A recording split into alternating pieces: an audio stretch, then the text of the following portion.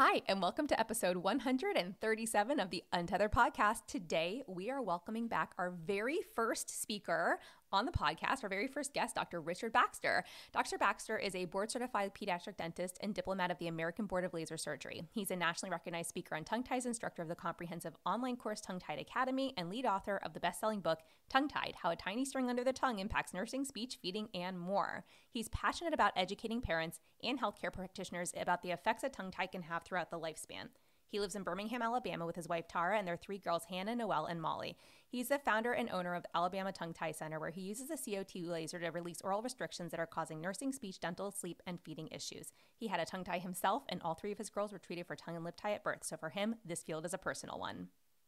Quick disclaimer, all information, content, and material of this podcast are the opinions of the speakers and is for the informational purpose only and not intended to serve as a substitute for the consultation, diagnosis, and or medical treatment of a qualified healthcare provider.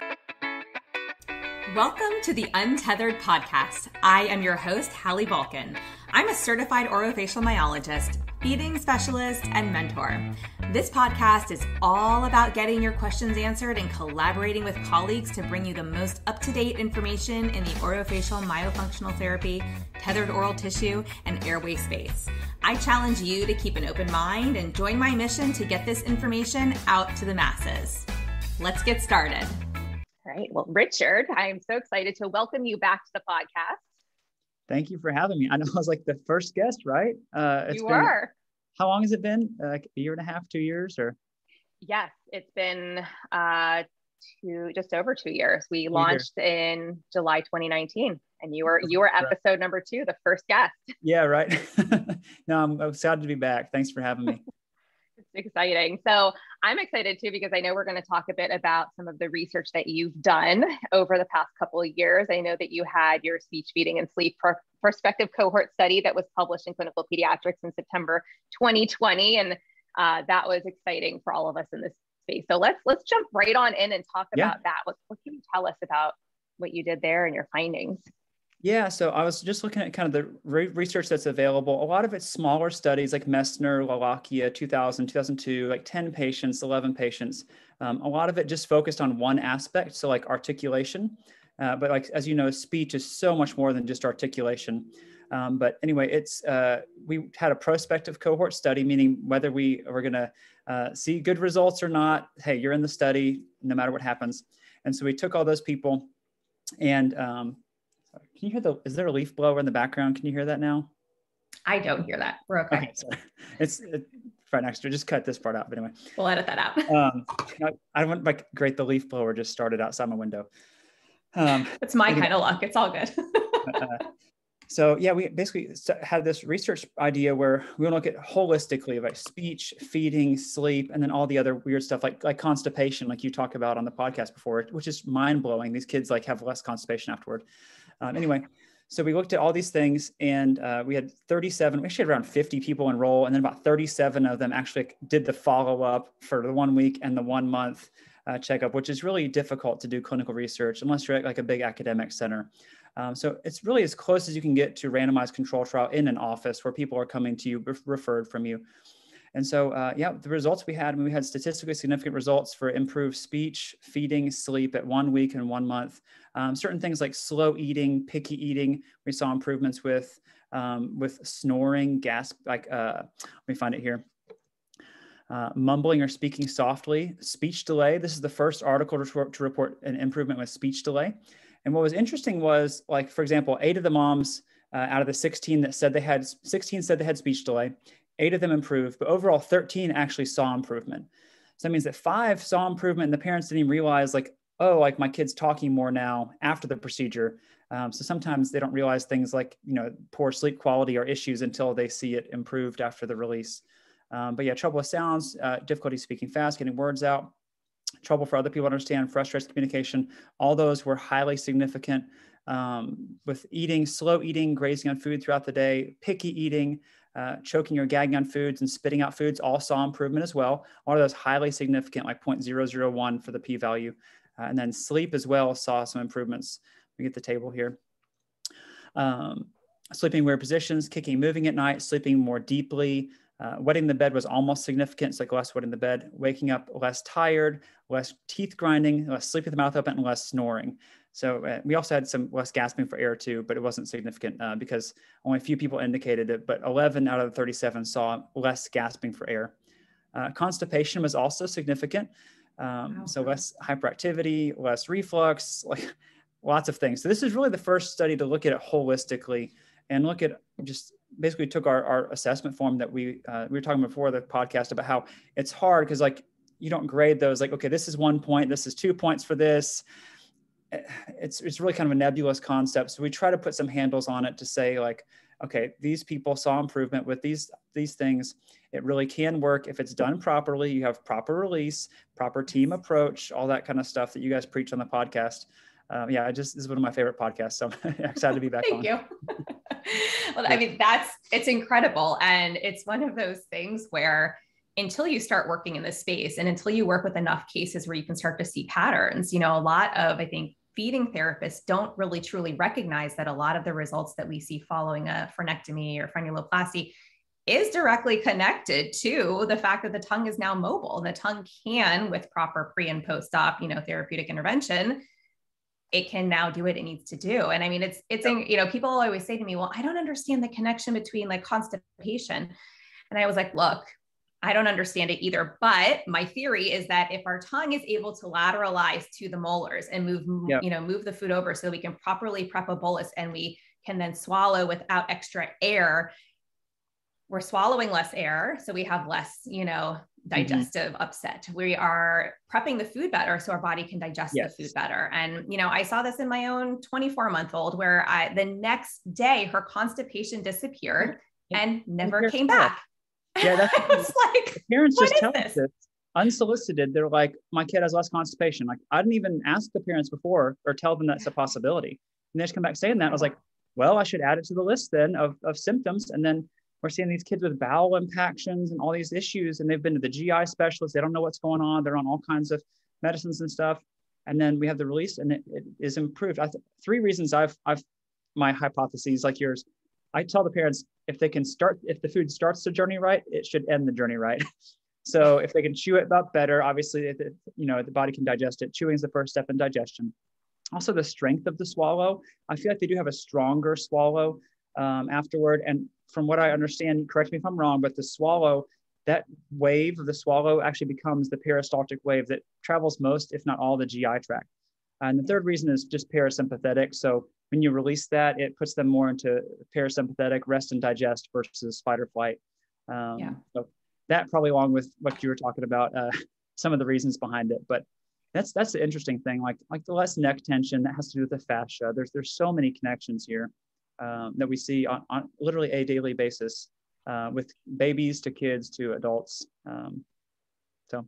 Well, and that's that deep, frontal line of that fascia trains. I love that image that circulates social media where we can see how our fat from the tip of our tongue is literally connected all the way down to the tip of our toes. And so it's no wonder if you understand anatomy and physiology and the connection, how the tongue connects to the hyoid and the hyoid's supposed to elevate and come forward. And if things are tense and not functioning properly, there's upset throughout the entire digestive tract from your mouth down to your stomach. So it does make sense. And like, how does that have anything to, I was like, I know, it's crazy. Or like people saying like, oh, I'm doing yoga and like, I'm backward now. Like I'm upside down. Like what is going on? Like I'm so much more flexible. Or feel like I could barely touch my toes. Like, and me personally, I could touch my toes, but not like that well. I could get my hands almost flat on the floor now and I didn't think about it because I was like, stretching when I was like, whoa, like I am way more flexible and like nothing else has changed. So anyway, it is cool. No, it's interesting too. Lily had her release at 24 months and then she went into expansion with the ALF right before her 4th birthday. And we have this picture that the dentist took of her extending, her neck upward and her range of motion. We had no body work because COVID, our area was highly shut down during her alpha appliance, and her extension of her neck almost doubled in range of motion compared to the start of the appliance and at the end of the appliance. Now, I don't think we would have gotten that if her tongue hadn't been previously released, but it was also just so incredible to see what happens when you start to put, hard tissue in place and what it allows the soft tissue, how they support each other. It's just, it's phenomenal. One follows function, vice versa. I love having like moms that are SLPs or OTs or PTs. And so they're so observant with their own kids. We had one just last week and mom's like, he's like crossing midline better. And like, I don't even understand all that stuff, but like, that's a good thing from what I understand. Like all these things they've been working on in OT and like now he's doing those better. Or kids that should be crawling and they start crawling like that week, think, oh, it's just a coincidence. Like, I mean, like you should have been for a while. Like, it's like you put the turkey in the oven and it comes out brown. It's like, it was probably the heat right then. It's not the whole picture, but like, this, that little, or like they should be walking, they're like 18 months and they start walking like the next day. I mean, like it's not every patient, so we never guarantee it. I always tell them if I guarantee it, it won't work. So, right, like, exactly. Like, we'll hope and pray for the best, but I'm not going to I don't want to ruin it for you. So anyway. No, we see that all the time. And it's incredible. It's so incredible. And you want to tell parents, like, we're not going to promise you all these outcomes, but we should be looking at, what's going on beforehand and doing whatever therapy is necessary leading up to a release. And then again, reviewing that information afterwards, because getting to some standardized form of assessing these children would be ideal. But, like we said already, I think, and like we talked about before recording, there's no standardized pediatric feeding assessment. There's commonly used assessments. I made one inside Feed the Peds, which, we had from the Mayo, Airway, Tethered oral tissue, pediatric feeding specialist, OT, SLP. We all, put our heads together and it's very comprehensive, but it's also very hard to quantify some of what we observe in our feeding evals. So that makes it tricky. We'll keep working on the research though. If you think of something, let me know. Research idea. If listeners have any research ideas, let me know. I'm happy to work on that with whatever assessments we can. But Amazing. So now let's talk about the tongue restriction questionnaire, right? So this was published in March 2021. So tell me about that. So basically, hold on one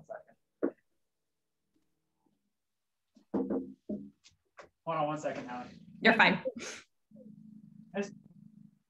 Estoy grabando una... sí, lo siento. Gracias. El otro lado de la casa. Gracias. Okay, sorry. All good. He was like right outside the window this time. It's the yard guy. Thankfully, I speak Spanish. I could tell him. That's perfect. No, it's amazing. In our old house, and actually they came this morning. In our old house, though, I would always schedule podcasts on the day when I knew they weren't coming. And then they wouldn't come on their dedicated day and they'd come the day I was recording a podcast. And I was like, I know. I'm sorry. Anyway. We're just gonna have to sit here for 10 minutes and wait. Okay, at least I could, at the beginning of the thought, I'll go back to the TRQ here. Yes. Yeah. So here, I'll re-ask you the question.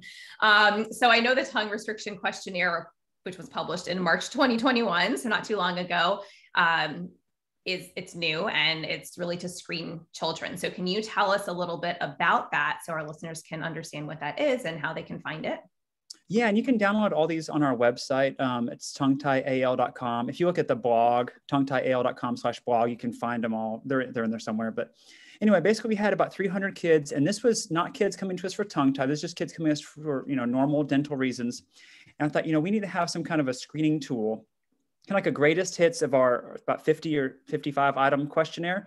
So we got it down to like maybe 15 or 20 items that parents can just sit there and do that are the most like slow eating, like frustration with communication, that kind of stuff. And so basically it's designed to be used. You could use it in a speech practice. You could use it in OT, PT. You could use it as a well child check if you're a pediatrician, or as a dentist like we were doing. So just for a hygiene check, basically when the parents come in for their cleaning, we'd give them the form, have them fill it out. And then we would check the patient.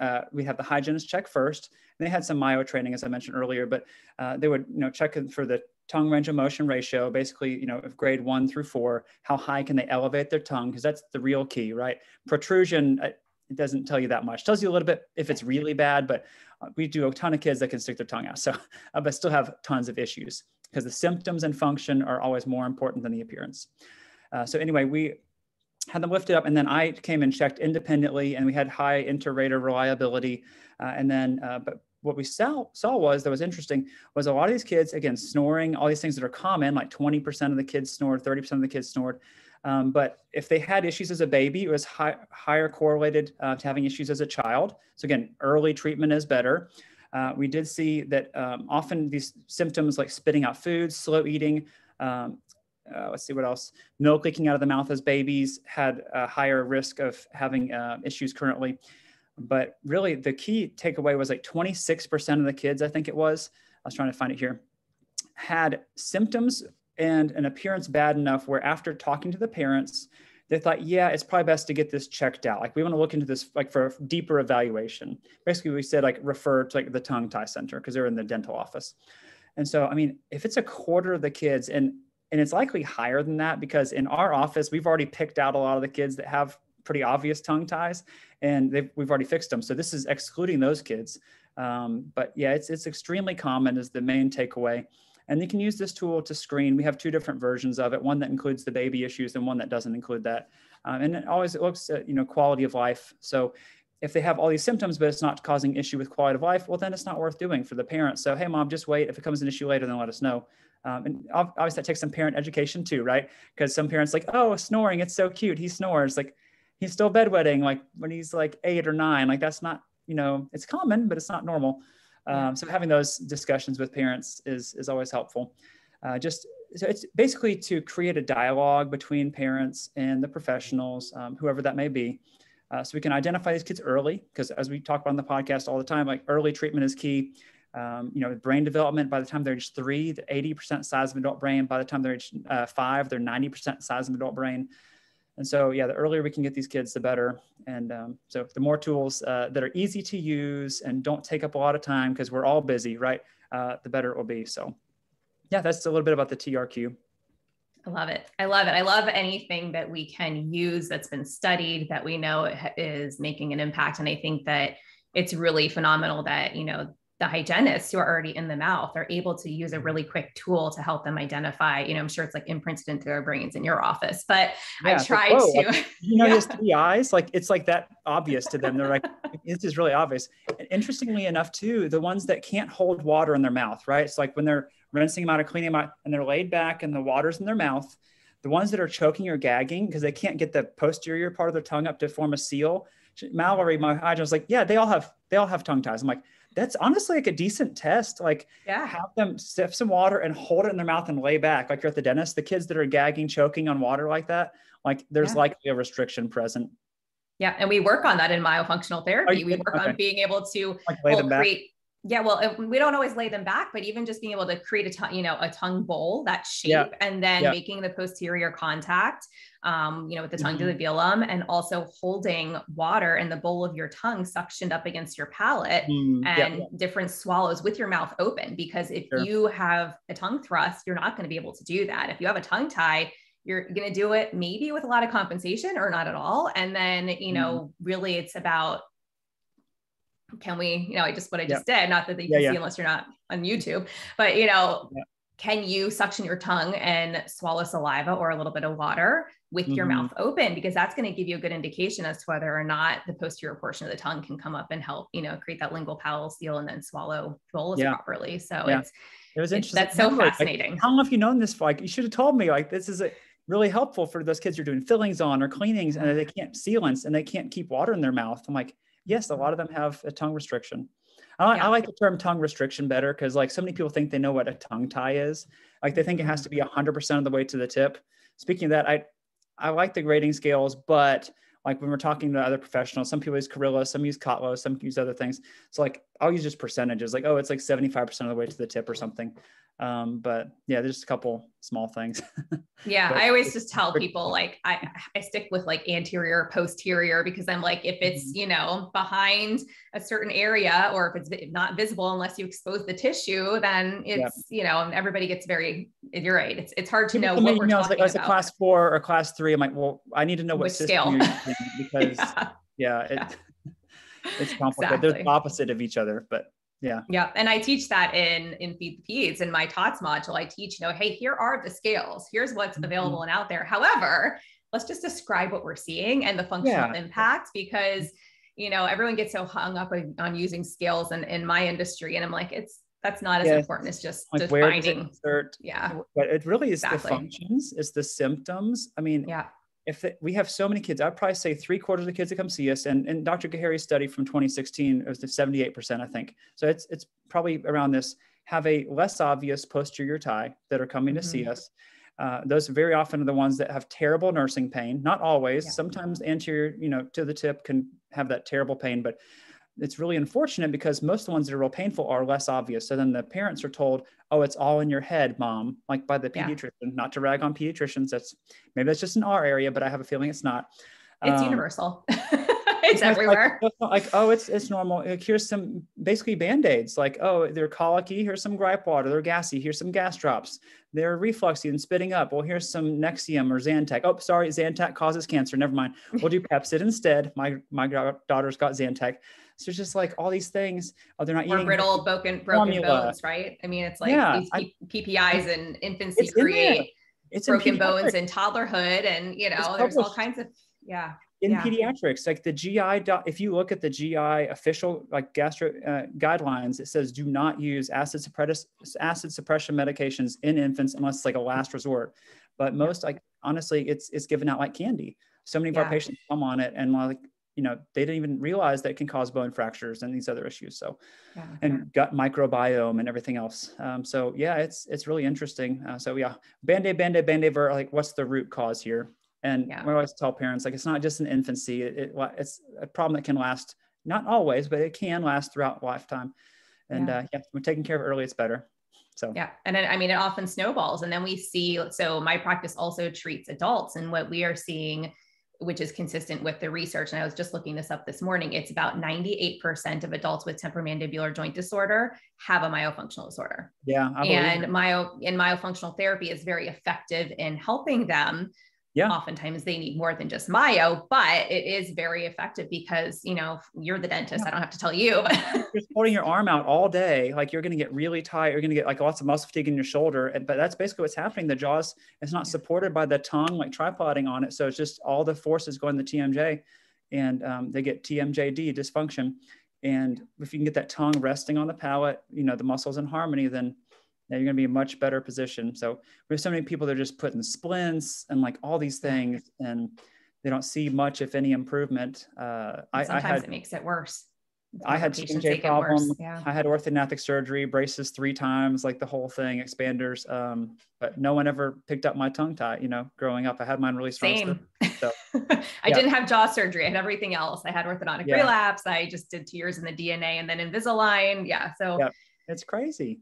Yeah, it is. So anyway, let's talk about the latest research project. So you've got some more stuff going on, something related to diastemas and sleep. So we're trying to get that one published. We're encountering a lot of bias. So Dr. Zaghi and I looked through, he ran the stats for me. I had Ashley, who's actually in dental school now in Louisville. So she got in dental school, which is great. She's having a baby soon. But anyway, she went through and measured all the patients that we had for like 2015 to 2018, I think, that had teeth. We did a lip tie on. And so we tried to get as many pictures as possible. I said, please send us a picture, a current picture, or if they came back for a hygiene check or something, if they were close, we got a picture. We measured the gap digitally. So if your X-ray software, you can measure teeth and stuff like that. So you calibrate it based on the average width of a central incisor, and you can measure the gap. Anyway, so we looked at that. The gap decreased in 94.5% of patients. Wow. That was baby teeth, that was permanent teeth, that was with diode laser, about half of them with diode laser, half with CO2 laser. But if the procedure is done properly, meaning you remove all that tissue down, between the teeth and the diastema, the gap, it closes up almost always. And so we've been trying to get that published probably about a year now. This is why people don't do research, right? Like if I had said, I guarantee, if I had said, it causes scar tissue and it's going to, cause all these problems, it would have gotten published like immediately, like in the first journal, because it's like anti-tongue tie. And there's this just bias, or that's goes along with the narrative, right? That's the current thinking, oh, well, if you do it, it's going to cause scar tissue. Well, if you look where that's based out of, all the references I could find point back to Bashara 1972, who was an influential orthodontist who basically said, and never once in the article does it mention scar tissue. The quote is, it seems preferable to close the space orthodontically. Well, he's an orthodontist, and then release the diastema so it can heal in that position. But it also says it seems preferable to remove the tissue, to prevent the cause of the diastema if it's predictable and possible. Well, our study shows it is predictable and possible to remove the cause of the diastema in the first place. Because we have some patients that come in, we'll release the lip tie, and they come back to us a year or two later, and they don't need braces at all. that would have been their only issue, was to be a big gap in their teeth, like Michael Strahan. So anyway, it's a huge service you can provide. We're trying to get that data published. I'll keep plugging along. They want a control group, but again, it's so hard. We tried to have the patients like serve as their own controls. So we asked the parents, they could send us a picture from like a year or two before, just to show it didn't have any change. But then they couldn't, because we tried, and they said, all of the pictures of my child, you can't see their upper teeth at all. Like, because their lip is held down so tightly, it was impacting the aesthetics. So with the lip tab release, we see improvements with, like, I'm sure you probably see this too, like getting food off a spoon, bilabial speech sounds, so BP, M, and Ws, improved nasal breathing. A lot of the adults are reporting that, I think, because of the fascia release. It feels like that, I think, caudal maneuver or whatever it's called, when you put your fingers on the side and kind of open your nares. So it basically feels like that, like your nose is open. You can breathe easier, which is interesting, which I would have never really guessed, but something to check your patients for after lip tab release, if they have less like nasal resistance when they're breathing. Easier to get food off a spoon, more aesthetics. They show more teeth when they're smiling. And some adults will say, like, it's like almost like they got Botox, like it like looks nicer. It's just, they're happy with it anyway. Reverse Cupid's bow or something like that. I don't know. I don't do cosmetic dentistry, just I guess cosmetic pediatric dentistry, but we do some white crowns in pediatric, but that's it. But yeah, releasing the lip pack can have a huge impact. So we're working on getting that published hopefully soon. That's awesome. That's so exciting. I feel like the more research we can get out there in support of the work we're doing to show what we know to be true, what we see as the other 2/3 of the EBP triangle, that's in the scientific evidence, I guess, yet. It was like a retrospective cohort study. So, I mean, it's good. Did you see Dr. Gahari's new study, I'm guessing, the posterior tongue tie? Yes, I did. It's so good. I've been following that. I was excited when he got that out there, because I mean, it was briefly, I'll just touch it. It was on bottle feeding. So people are like, oh, they can't, the nurse just give them a bottle. Like, no, first of all, it's compensation, like not to breastfeeding shame people. But ideally, if you can get, I used to think it's just the breast milk's what's important. I mean, it's the actual act of nursing helps to expand the palate. I'm probably preaching the choir here, but anyway, so he took a special bottle, it's called an infant, NFANT bottle, has a computerized nipple in it for like NICUs and stuff, but it can measure like the burst duration and like how well they're nursing and if they can adapt to changes, all these different parameters. And so he took that objective data with bottle feeding babies, and it was not anterior tongue ties, it was only posterior tongue ties. And he got it published in like the ENT journal, right? Like the Academy of like Otolaryngology journal or whatever it's called. And anyway, I was excited to see that. So congratulations, Bobby. So that's huge because it has objective data. Plus the moms had subjective improvements of less nipple pain, they've had more confidence on the maternal self-efficacy scores above 50, which means they're more likely to continue breastfeeding. So yeah, that was a huge, I sent that out to a few people. But that's really good to have that evidence that, posterior tongue ties don't exist or they don't cause problems, or just give them a bottle. Like it just shut all those down. It was published in the ENT journal. So yes, I love that. We need more of that, but it's amazing to see this, I don't think people realize. It was randomized. Like that's so impressive in a private practice, basically. Yes. I mean, I was following him from the beginning with like, I think I was one of the people who added like early funding to the project. I funded too. I gave him some funding for the project as well, because the bottles are expensive. Let's get this out there. Oh, they are. Well, and Enfant has actually sent me some of their bottle top like nipples to trial, and I've put them on bottles to see, and they actually work very similarly to like the Dr. Brown's nipples on the narrow neck. And so, so I loved that because I'm like, well, these are very similar. And that's kind of the gold standard from a pediatric feeding standpoint. So I guess Autumn says the ones that are like more like breasts are like worse for feeding. Like babies don't latch onto this massive, like the Komotomos or the other big ones. Like the Dr. Brown's narrow, not the wide ones. That's probably 95% of our patients end up on those. Yeah. And that's great. And that's the closest currently that you're going to get to breastfeeding. So so now you also have, well, actually, before we go there, I have a question for you. So are there any plans or do you know of anything in the active wound care space in terms of like lifting? And I don't know what your protocol is for post-op, but I think everyone's is evolving as you go. And so like one of the keys that we preach with like Tongue Tied Academy and other stuff at our courses, it's like really, you have to get everyone back for follow-up, at least find out how they're doing in a week, if nothing else. Because some of our patients are from 4 or 6 hours away. We had one family drove 24 hours from Wisconsin to see us because no one would treat their 2-year-old. But on the way back, she was already talking better, eating better, at McDonald's, whatever, and not snoring in the car seat anymore. So, I mean, it can have an impact even right away like that. So they were happy and said it was worth every mile they drove. But we try to get everyone back just because that's the only way you're going to learn. So in our area, often it's done with a clip or a snip. At other places, they don't get them back. It's an incomplete release. There's no wound care. Maybe that's just Alabama. Some people say we're backward down here. I don't know. It happens all over. Everywhere. It's all Yeah. over. It's a worldwide issue, honestly. And so, but the key is that you can't improve if you don't see people back. And so we changed the settings on the laser from like super pulse to non-super pulse to see if that would help. It seemed to help a little bit with less reattachment. One of the big keys with less reattachment was having the parents do it before they leave. So we'll have mom or dad put on the gloves before they leave and practice the stretches with one of our assistants, showing them how to do it. They show them and then because otherwise they get home and like we make it look easy. We just pop in there, boop, boop, boop, done. But they're like, I cannot get this. And often they're not controlling the head. So they have their hands up high, kind of come down like a football almost and control the head. And we just call them stretches. There's exercises. In my mind, that's more of the myofunctional exercises, like for older kids, obviously. But when it comes to infants, we just say stretches. People can say lifts or like massages or whatever you want to say, active wound management. Basically, you're trying to trick it to heal open, essentially. Like if you got your ear pierced, didn't wear the earring, it's going to close up. Yeah. So that's normal. That's what it's supposed to do. We're trying to trick it to heal open. And so we have them push straight down on the floor of the mouth, right behind the gum ridge, or if they have teeth, if they're older, straight down, and then just right on the diamond, but gently, but firmly, and not rubbing on it. Because if you rub on it, that could cause more inflammation, or it obviously hurts more. So, respectfully pushing on it. We say for babies 4 times a day currently. I think at the Breathe Institute with Chelsea and them, they're saying even 3 now for babies. Don't tell anyone this, it's a podcast, but so with Molly, my daughter, I did twice a day, almost as an experiment to see what happened. It's best to experiment on your own kids. But I was working and my wife made me do the stretches. I have no clue why. Anyway, that's it.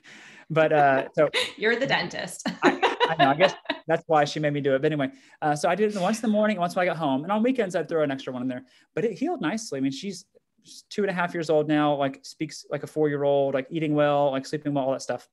And it did not reattach twice a day. But if you do 2 super high quality ones a day, it can work. For most people, I think probably 4 is a sweet spot. If they get 3, it's okay. But when we were telling people 6 a day, like they felt like a failure. Like it's really hard to do that. They've done studies on like taking pills, which is much smaller ask than having them, basically torture their baby, or what I mean. That's what it feels like to them sometimes. It stinks. It's not the worst in the world, but it's not fun because they're so sweet and like you love them so much, and no one wants to hurt their kid. I don't want to hurt their kid either, but I also want for long term, I want it to work for them instead of just working for a week or 2. And then they're like, oh, Dr. Baxter, it didn't work. So all that to say, yes, push on 4 times a day for babies, 3 times a day or so for like older kids. And then for that toddler age, we're saying like twice a day if they're uncooperative, or like if they have autism or sensory issues, once in the morning, once in the evening, minimum once a day, like in the morning. So because it's been still all night, and then during the day they can move it. So I'm not sure if that's similar to what you're seeing, but like often no man's land is between 6 months to 2 or 3 years old. People are like, oh, don't treat those at all. But that's the key time. That's when we have to treat them. And they have some crazy changes, even the first week. So like, not to knock therapy. Obviously, I know that's what you guys do. But like that first week, these kids, sometimes they just get their tongue up automatically, or they'll start sleeping better or chewing better. And if they're sleeping better, then they have less sensory stuff and they can process the, speech better. And when you combine that with therapy, it's really magical. But like these young kids, it's super cool. It's one of my favorite ages to treat. And you know what, if we have to revise it later when they're 5 or 6 and more cooperative, we'll do that. But I don't want to miss out on giving them like 90% better tongue mobility just because we can't get 100% better. You know what I mean? Yeah. Yeah. Well, and it improves sleep, which improves cognition, which improves school, which improves, I mean, like friendships 10 to and 16 IQ points or something you mentioned the other day. Yeah. Yeah. It's the research varies, but it's somewhere between, depending on where you read it, like 10 to 16 points lower on IQ for, well, these are specifically for children with obstructive sleep apnea, but I mean, most of these kids probably have tongue ties and inflammation, and they're just, the quality of their sleep is not there. Plus now they're choking during their sleep. It's sad, but I've seen some of these kids, and these are the kids that they just seem kind of like spacey and out to lunch in the classroom at 3 years of age. Like they don't respond to their name. And now we're wondering, are they hearing? Is it and they're going, oh gosh, there's probably some like cognitive issues going on and language delays. And no, this child is class like that, like mouth breathing and like kind of spacey and like, but what's really cool is that intervening even at 3 with these children, I've seen a complete turnaround. That's awesome. I mean, it's phenomenal. And so we absolutely need to be working with no man's land. And I've also seen infants too, where sometimes you release that tongue and all of a sudden it's just like, whoop, up on the palate. And I'm like, whoa, they so cool. It wants to go up. It's like a magnet, it's being held down. I had my tongue down for 30 years and didn't know any better. Me too. My lips were always chapped, like in the summertime, even like, why are my lips always chapped? Like mom was like Napoleon Dynamite carrying on, chapstick everywhere.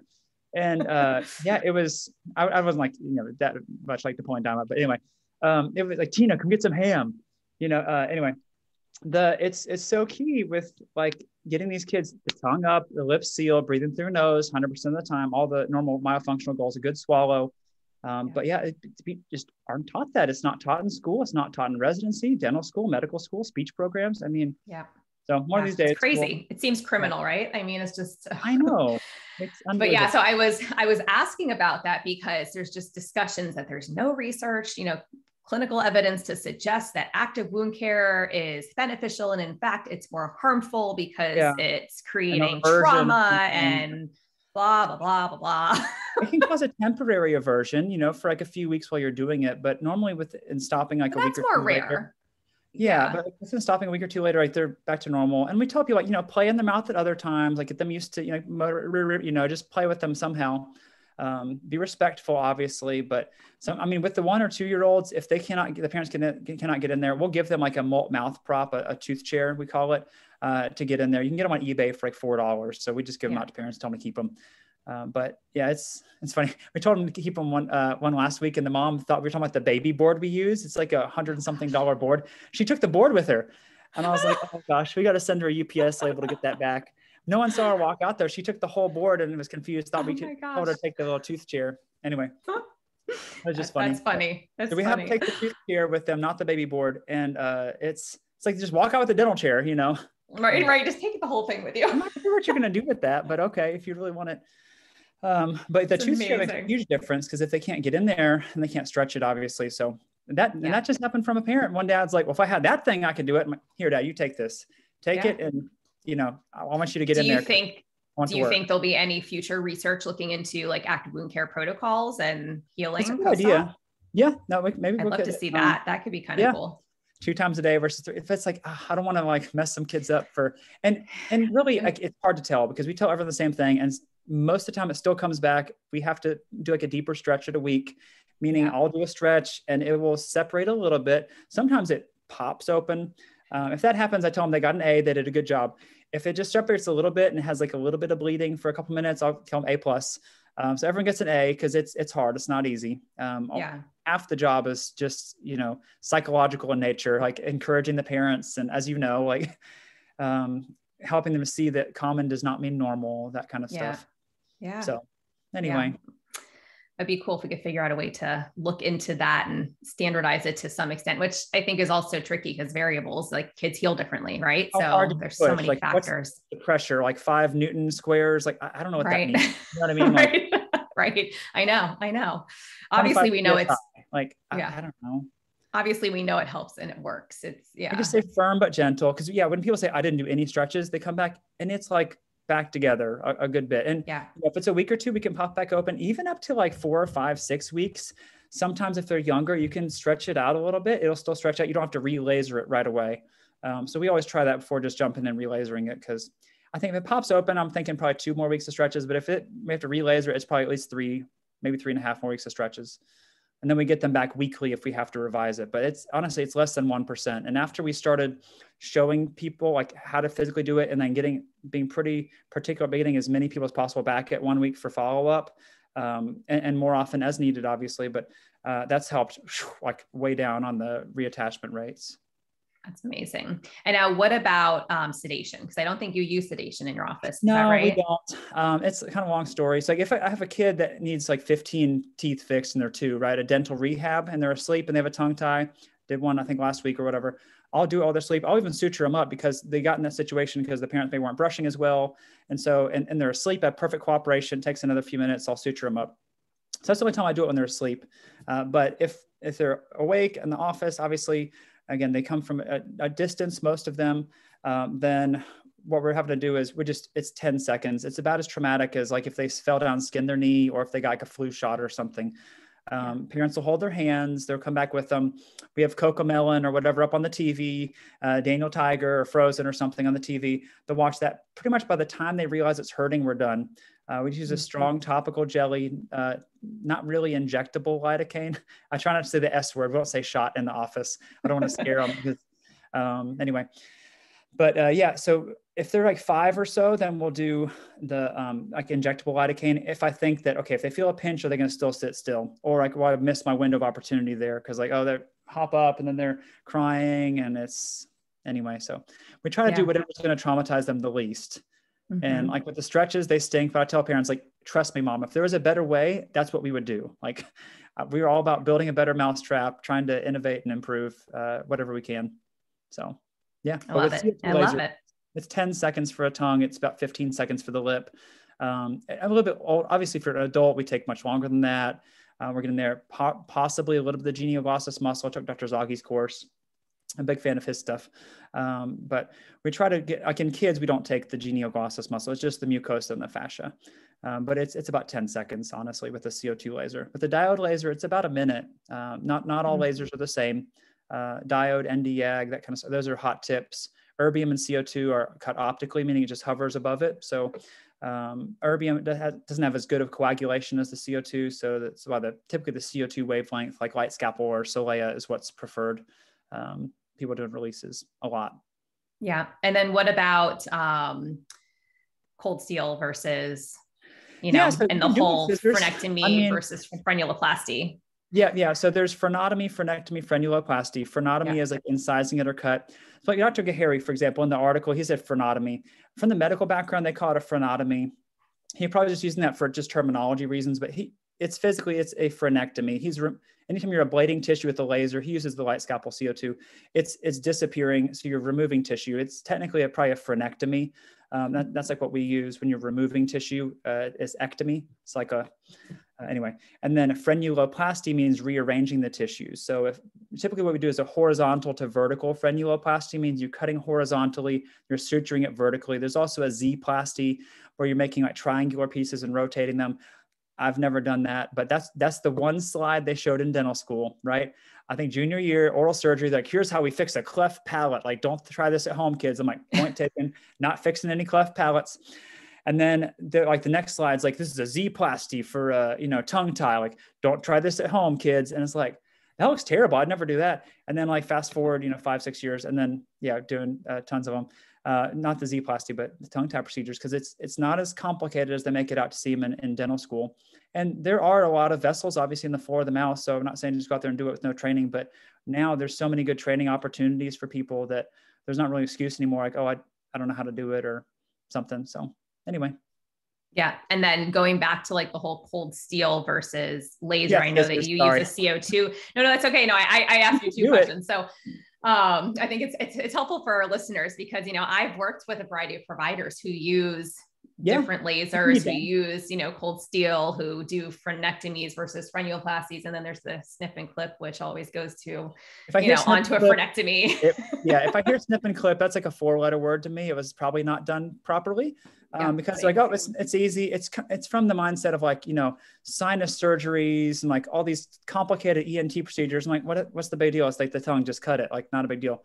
But really, I mean, like Dr. Gahary was doing with scissors for a long time, and it's about 5 cuts, like small little cuts to get like the whole thing. It's not just one cut. But with scissors, as soon as you make a cut, it starts bleeding. And then you can't see your landmarks as well. So I can see why they don't want to go deep on that, because you could cut like a lingual nerve or artery or vein or something, or the muscle, and cause more damage. So, and honestly, if you have a sharp object like a scalpel, super sharp, or scissors in there, and the baby's moving or the child's moving, that to me is more dangerous than the laser. The laser, I mean, you can touch it on kids. I'll, pretend to write on their hand with it, like to show them like it's soft. It doesn't hurt when you touch it. But you just take your foot off the pedal or on the pedal, depending on when you want it. So you don't push your foot down until you have a clean shot. And then if they move at all, you just lift your foot up and it stops immediately. So in my mind, it is safer if you're following all the laser safety protocols, of course, the laser in use sign, eyeglasses for everyone, all that kind of stuff, suction, you get the plume. But yeah, if it's done properly, then it has lots of good benefits. If it's done halfway, you're probably not going to see the benefits. And I think that's what gives some people a bad taste in their mouth, whether it's a pediatrician or whoever, like, oh yeah, tongue tie doesn't work. Or they see the ones that are to the tip and they have perfect articulation, but they don't realize all the sleep and behavioral and all the feeding issues. Feeding, yeah. You know what I mean? Like they can say their R's and L's, and you would never guess based on their articulation. We've had some of those too, but they come in with the other stuff. And so you'll see one kid like that, like, oh yeah, we have kids with tongue ties all the time. They're fine. It's like, yeah, they're fine, but like, we want them to thrive. And like, we're going for optimal. And what are your markers, right? What are your markers for fine? What are you asking about? Basically, they're alive still. I mean, as long as they're breathing. And again, in the pediatrician's defense, like they have like so many things to go through, like car seat safety and like substance abuse for older kids. And like, there's so many things, wearing a helmet when they're riding a bike. Like there's so many things in addition to that they have to hit, or like in their notes, or else they can get in trouble. Then they don't have time to sit there and put all the pieces together of the tongue tie stuff and like look through that lens. Cause it really does take like a paradigm shift to see it. Well, this kid does have speech and sleep and eating stuff. And like they had trouble nursing as a baby. I wonder if something's going on that could connect all those. They don't have time to put that together often, and they're not trained on it. I mean, I'd love to see, and that's what we see too. I'd love to see, with my prior pediatrician before we moved, actually the first one and the last one too, they would send us in the app, like certain questionnaires before every appointment. There's a ton the first year. It's like every time you go for a well check, and then, annually there's those same questions, and they were asking about the MCHAT to screen for autism. They're asking about, maternal health in the first year to make sure mom's not having trouble with PPA and PPD. And I feel like it's evolved so much that I'm like, can we just throw one more screen in there to ask about sleep and tongue tie? Can we like get this in there and find out more? The TRQ, the tongue restriction questionnaire. Yeah. And like y'all were talking the other day, like they screen hearing and vision. Like honestly, like with the way they circumcise most of the boys in America, there's a documentary on a few years ago called American Circumcision. I watched, it was interesting, but like often it's really just preference. Like, hey mom, do you want to have them circumcised or not? Like they're not really doing it for the medical benefit, which even that research is kind of shaky, for like less penile cancer and less risk of like UTIs, I think, in boys, which is pretty rare to begin with. But what they look at is just preference. And that's like 15 minutes. What we're doing is 15 seconds. We're doing it for current actual issues. That's for potential future issues. But for whatever reason, that's accepted like by pediatricians and society, and like, oh yeah, whatever. Like no one even gives it a second thought, versus like as a society, we would be much better off if we just cut everyone's tongue instead of cutting everyone's penis. And I think it would be like, just from a sleep, breastfeeding, all that standpoint, it'll never happen. But but in the Jewish religion, because I'm Jewish, all of the boys get it. All the boys have it. And they don't do it in the hospital. They do it, I think it's about like 8 days after, a week after. And the mohel comes and he gives them like a little, sterile cotton with dipped in some like wine and, kosher wine, puts it in the baby's mouth and does the snip. Like there's nothing else. And it's a very quick thing, some blessings, and the mother's like cringing in the corner, and it's like, I know it's not, but like the tongue tie, it's so quick. It's way quicker, because often in the hospital, exactly 15 minutes or so. And then the revision rate is fairly high. So when I'm at the hospital fixing kids' teeth that are like 2 years old again with like 15 cavities, we don't just put them to sleep for no reason. But there's a urologist there, and I look at his schedule and it's like circumcision revision, circumcision revision, circumcision revision. Like it has to be redone pretty often. And so no one ever talks about that. I can't remember what it's like, 10% of the time, maybe. I'm not sure. don't quote me on that, but it's fairly high, like higher than you think. Interesting. Anyway, I think the tongue tie, screening for tongue tie, at least screening for myofunctional issues, mouth breathing, like people used to get a grade. I heard one parent or grandparent told us like, oh yeah, they got a grade if like their lips were together. Like, if they got, it was on like their behavior score or like, anyway, like in elementary school, the parents, the teachers would assess for that kind of stuff, but it's not done anymore. Like, and breath, it talks about, if you talked about breath the other day on the podcast, but like it talks about how people go around, the guy, I can't remember his name, checking the Indians and stuff, and they would close their lips at the babies, and they wouldn't smile because they were afraid some oxygen would get in through their mouth, not through the nose. And all the Chinese proverbs and everything, breathing through the nose gives you life, and breathing through the mouth gives you death, basically. So yeah, it's really interesting. Yeah, it is. Yeah. So you have your Tongue-Tied Academy, which I know you've got 2 versions. I took the version for therapists. So tell us a little bit about that. Yeah. So basically just out of people asking like, hey, we need more training on this. Like, what could we do here? So they're coming to our office for like a live course basically, but we needed something to like get everyone on the same page essentially. So for a year, I was working on this script. It's actually longer than the book, believe it or not. And when COVID hit, it was a perfect time. I had the film crew, they were going to come anyway, I think like in May. So we just moved that up to March, because we had the office shut down, had nothing else to do.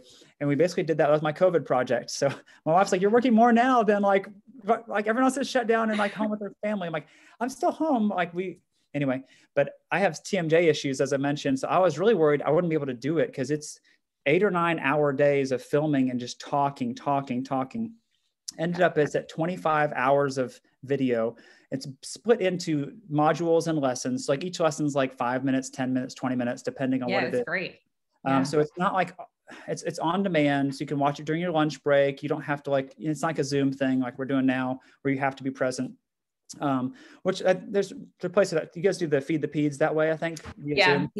Yeah, we do a combination of like pre-recorded, and then we get together to like review case studies live for an hour each week during the 12-week course. But yeah, it's all pre-recorded, and my new Mile course will be the same. Like it'll be on demand with the opportunity to join like office hours. But yeah, I mean, I think that's the way of the world now. They're both good. And I can see self-paced is so good.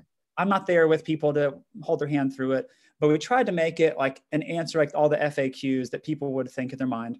And so it's literally takes you from the A to Z of treating tongue ties. Even as a provider, I wish I had that course when I got started. It would have been a lot easier, would have missed out on a lot of mistakes, but basically people can learn from my mistakes and things that were difficult to learn. But yeah. And then with the light version for therapists is 13 hours. If you're a dentist or dental hygienist, they are ADA approved CE hours. So a lot of courses are not, because it takes a little bit extra to get that the ADA approval. And then it's a lot of fun. So we did that over COVID. We've had a ton of people take it and really good feedback from it. It's just tonguetiedacademy.com.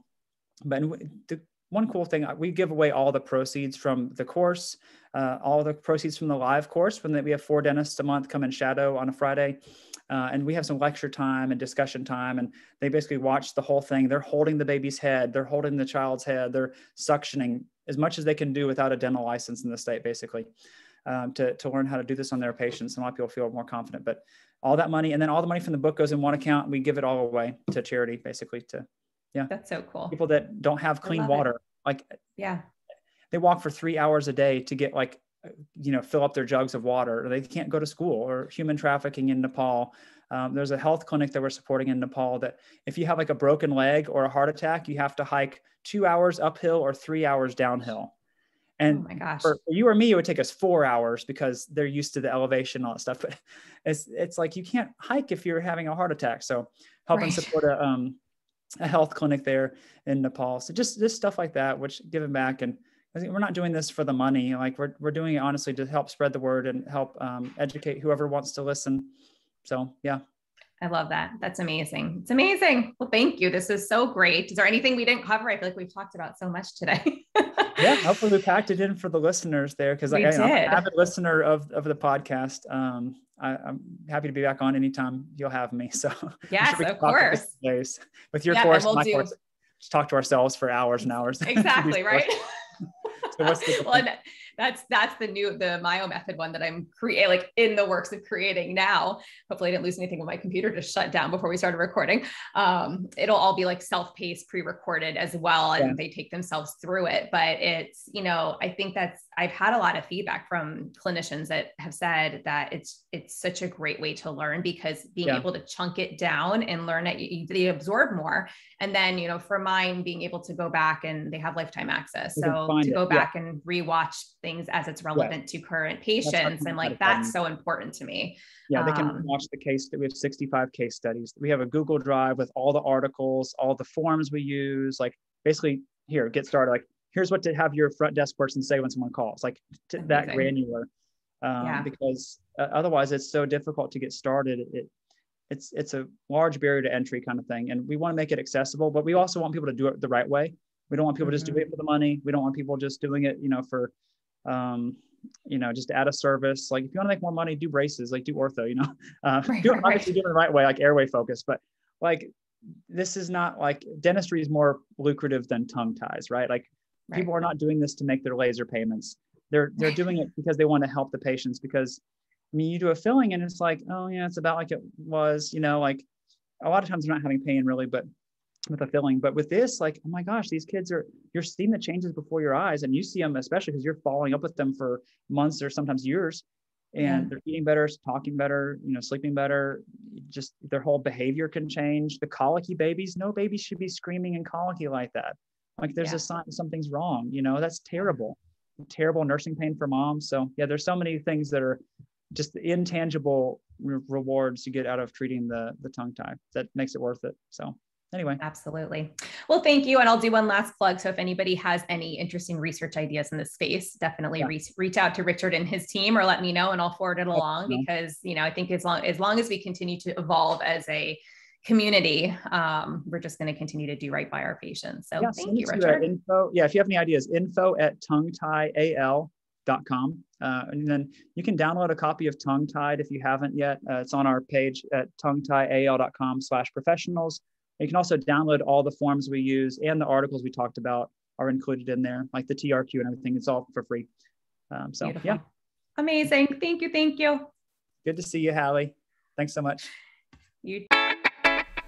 Thanks for listening to this podcast. If you want to hear more of these Mayo, TOTS, airway, and feeding related episodes, be sure to leave a review on Apple Podcasts or pledge a small amount on patreon.com/the Untethered Podcast.